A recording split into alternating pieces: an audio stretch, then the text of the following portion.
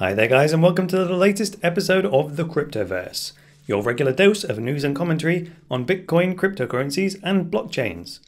My name's Chris Coney, I am the host of the Cryptoverse and also the founder of cryptoversity.com, which is the online school where you set the price to learn about Bitcoin, cryptocurrencies and blockchains.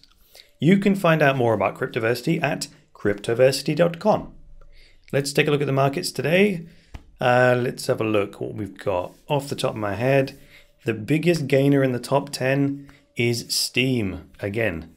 This is the highest market cap Steam has ever reached from my memory anyway.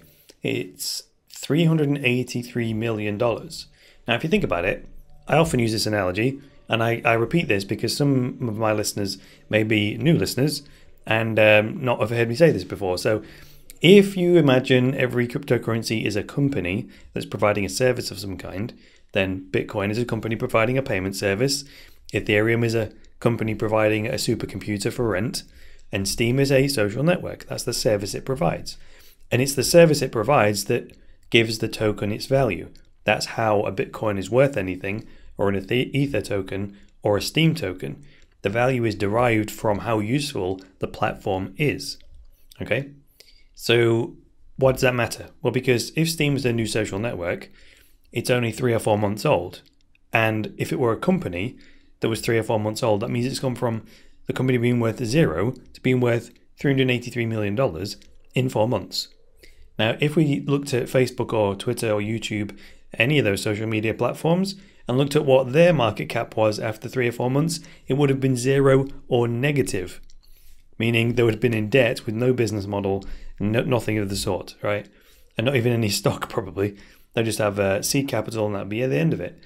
Whereas the beauty about a cryptocurrency or a decentralized autonomous company is that you can start buying stock in it almost immediately on launch.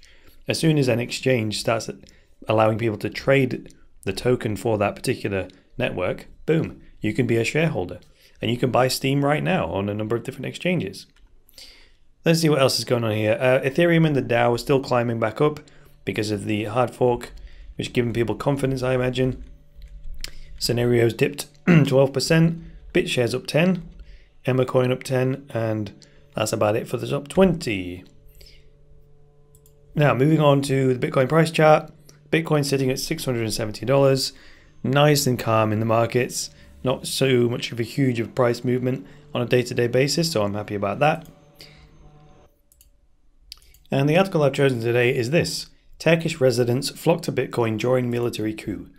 I don't know if you know this or not, but over the weekend, a portion of the military tried to overthrow the Turkish government. So let's see what the article says. The Turkish government is currently rounding up members of the groups that launched a military coup in recent days. During the coup, citizens ran to their banks and local ATMs to get their wealth out of the system as Turkey's currency dropped significantly in value. You see, that's the thing. When you're trading stocks, you're trading the value of a company, and when you're trading currencies, you are trading countries and economies. That's the key difference, right? So if there's a turmoil in Turkey, of course, that gives people economic uncertainty, and they will sell Turkish currency and get a more stable currency, like the pound, the dollar, the euro, or the most, I would argue, the most stable currency of all, which would be Bitcoin. Now, I don't mean stable in terms of price. It's plenty volatile, but it's got the least chance of collapsing, put it that way. So Bitcoin supporters tell the Turkish citizens to turn to cryptocurrency. As usual, many Bitcoiners believe residents living in Turkey should look to Bitcoin to preserve their wealth. The Turkish lira's value has suffered as the military coup stirred fear throughout the country. With the civil unrest unfolding, media publications such as Seeking Alpha are reporting about Bitcoin being used as a financial safe haven. Seeking Alpha reporter Scott Tzu states, quote, 10 years ago, this article would have been about gold. Today, the conversation turns to Bitcoin and why we have a small allocation towards the digital currency. Close quote. When the military coup started on the 14th of June, which was actually last Thursday, reports and photos of bank runs and long ATM lines surfaced on the internet. The banks in Turkey tried to quell the financial fiasco by offering unlimited liquidity, and the Turkish Prime Minister told the world that macroeconomic fundamentals remain solid. Yeah, right. Officials from the region wanted to reassure investors the coup would not cause turbulence within the country's economy.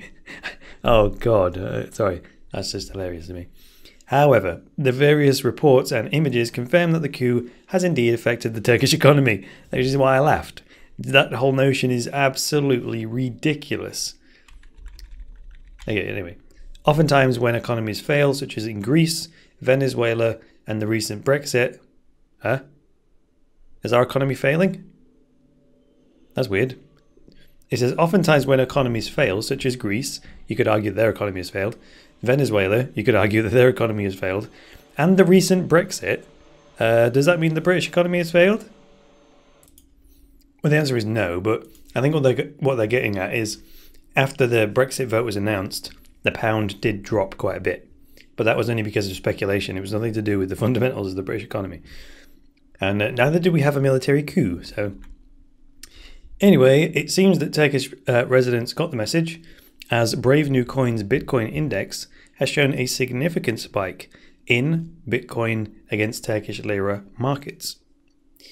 With the coup now over and rebel forces tracked down, maybe Turkish citizens will look to the cryptocurrency to hedge against chaos caused by future conflicts. Yeah, because once you know that there's a significant amount of dissatisfaction in the country, then just because the military coup has been stopped for now, well, doesn't mean something isn't going to flare up again. So, that would give you a sign that it's time to move your wealth somewhere safe. And there's a little graph inset here that shows the drop in, what's this, US dollar pair. Oh yeah, it's showing the drop in Turkish lira, which dropped quite a bit in that period of time. It says there are many advantages to a universal currency like Bitcoin. One example is if your country happens to have a coup and your currency does this, and it falls down, right?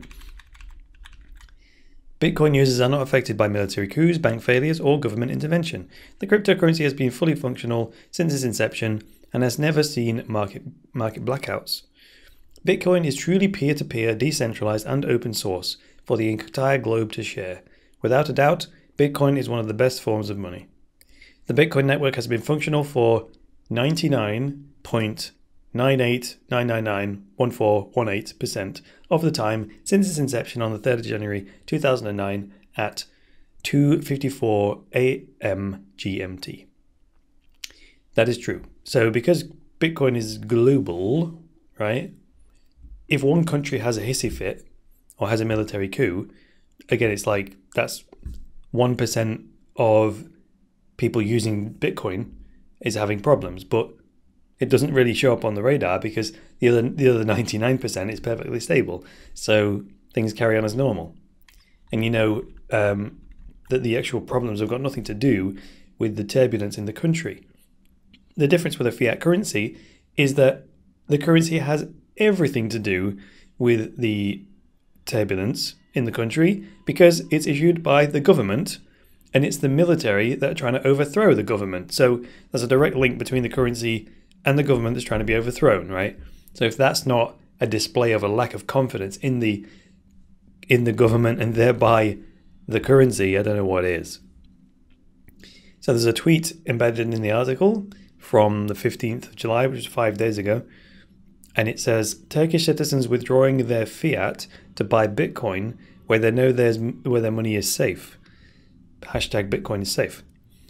Well, wait a minute. What I want to know is, who's on the other side of that transaction?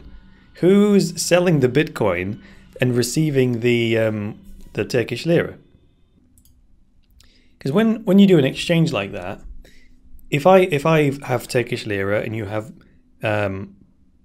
Bitcoin, oh no, the other way around, I have the Bitcoin and you have the Turkish lira, and you want to get rid of your Turkish lira because you think that it's not stable, and then you would prefer to have the Bitcoin.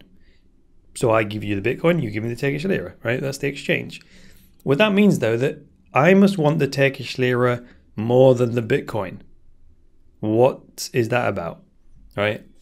Unless it's excess, it must be excess supply of Bitcoin that person had, because there is no way if I had my Bitcoin, for example, I wouldn't have sold it to anyone in Turkey and then had them pay me in Turkish lira. Hell no. Anyway, that's not an absolute rule though, because if you've got excess Bitcoin, like if you're a miner or whatever, and you've got it sitting there, you could sell it for quite a high price, accept a lot of Turkish lira, and then buy something with that Turkish lira from Turkey, Anyway, spreading information about Bitcoin's virtues as a monetary safe haven, free from the typical controls that governments place on wealth, will most likely continue with increasingly bleak outlooks on growth in the mainstream economy. Many governments are failing to the wayside. I think that should say many governments are falling by the wayside due to financial difficulties, and nation states in general are becoming irrelevant. Yes. And then there's a graph that shows local Bitcoin's weekly volume in Turkish lira, according to CoinDance, and there's a massive spike at the end of last week. What do you think about countries with failing economies turning to Bitcoin? Let us know in the comments below. Well, it depends what you mean by countries, right? With failing economies. Well, they're all very broad terms. It's not the country that would turn to Bitcoin, it's the people of the country, which you could argue is the country, right? Anyone can do that at any time. Countries without failing economies can turn to Bitcoin, right? Because you don't have to have a crisis to trade up to a superior currency. It's probably better to do it when there isn't a crisis, right? Oh, we've got some comments on this article. John says, I hear people saying, so what happens when the government shuts down the internet? Okay, but that's only ever a temporary thing unless your country is North Korea. Internet comes back before too long, and so does Bitcoin. And then someone else has replied to that saying, if you're concerned with that, you can keep an offline private in the hands of or out of a friend or relative. I think they're talking about like a cold storage wallet or something. You can also simply set up a mnemonic with a passcode with an out-of-area trusted person, and yeah, blah, blah, blah, blah. Yeah. And that said, if your internet is gone completely, it's probably a pretty damn good sign it's time to hightail your ass out of the country before the wall goes up and you're stuck for 50 years. In which case, Bitcoin would be a fantastic option as soon as you have fled the oppression. Yes. Oh, right. So what happens when the government shuts down the internet? I assume they're talking about in Turkey, right? I guess they could do that within a country. The only way to take down the entire internet would be to have every country block the internet simultaneously all over the world, right? And that would pretty much nuke Bitcoin if you could do that. If you could take the internet offline worldwide somehow, then that definitely would shut down Bitcoin, because it kind of needs the internet to function. So very interesting indeed. So that's going to do it for today's edition of the Cryptoverse with me, Chris Coney. I'd like to thank you for listening today. You can go to cryptoversity.com/podcast. You can scroll down to the bottom and support the Cryptoverse with a Bitcoin donation using the address on the bottom of that page.